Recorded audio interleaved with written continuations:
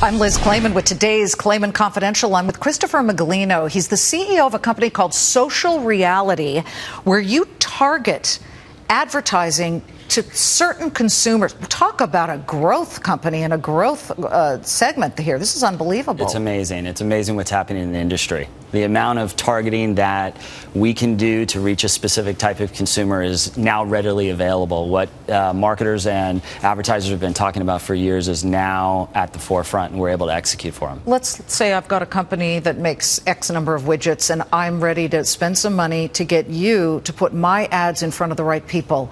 Walk me through how that would work. The first thing we want to do is understand who are the customers that have bought those widgets in the past. Mm-hmm. What do they look like?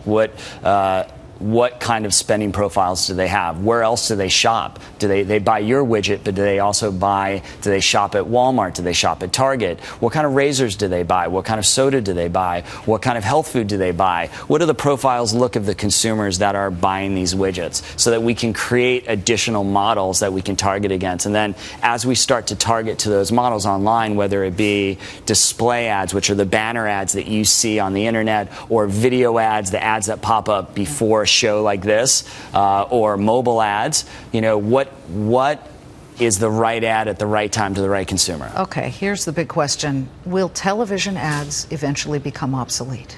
So television is changing, as you know, yeah. Right? It's dramatically changing. My kids don't watch TV. They've never watched TV. The only time they're watching TV is when we sit down to watch a sporting event, mm-hmm. or when we sit down to watch the presidential debates together. That's when they're watching TV. So I don't think this live kind of interaction is ever going to go away. Okay. But the interaction with regular TV has changed dramatically, and the targeting that can happen. When we come back in the next election cycle, this targeting that's going to be able to happen will happen down to the set-top box in your home, the same way it does on the internet now. Wow, Chris Miglino, he's at the forefront in this kind of stuff. Watch my full interview on lizclayman.com and watch Countdown to the Closing Bell every weekday, 3 p.m. Eastern on the Fox Business Network.